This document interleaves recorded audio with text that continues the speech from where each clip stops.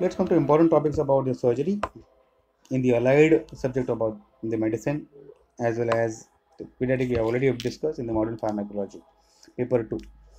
Remember the surgery is more commonly asked as in short notes. Remember that hernia and prostate hernia very commonly asked inguinal hernia. Remember that we discussed about the direct inguinal hernia and indirect inguinal hernia. Let the format remain the same: etiology, pathogenesis, clinical features, investigations, management. Here the management will be more of surgical. So we can write about the surgical management. Hernia, inguinal hernia, direct, indirect inguinal hernia, aggravating factors, precipitating factors, types of hernia like reducible, irreducible, incarcerate hernia and all those things.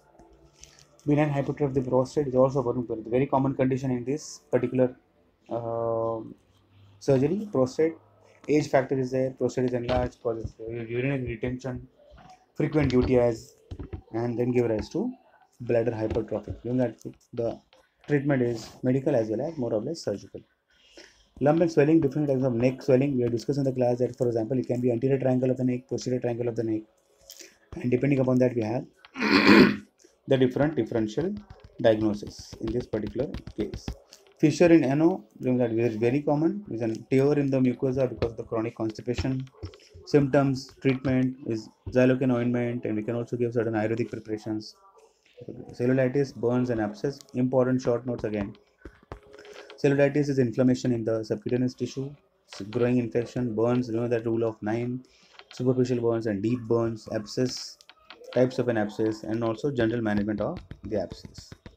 Differential diagnosis of the breast lump, remember that we have delivered a complete lecture on it because we have got CA breast, we have got fibroadenomas, that can also be stages of the CA breast, self breast examination. All those things we can include in this particular case. Thyroid, again we discuss about, remember that goiter, swelling, we have hypothyroidisms and hyperthyroidisms. Remember that breast as well as thyroid can also be a practical case to you.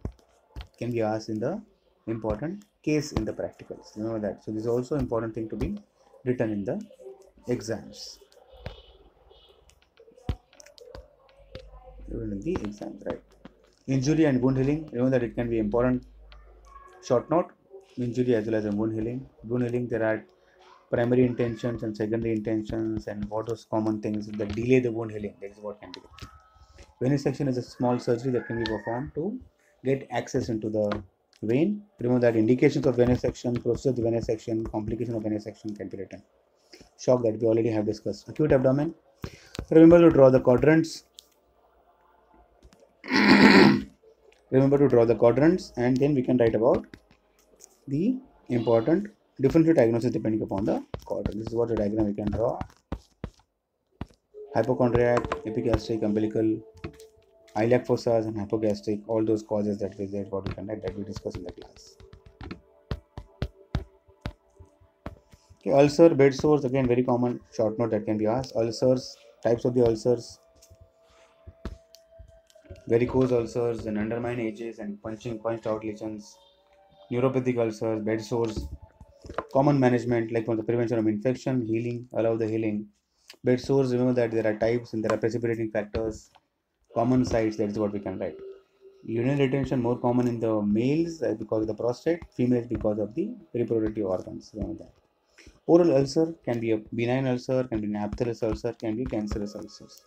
Is what uncommon causes and common treatment, that is what you can write. Thank you very much. Best of luck for your exams.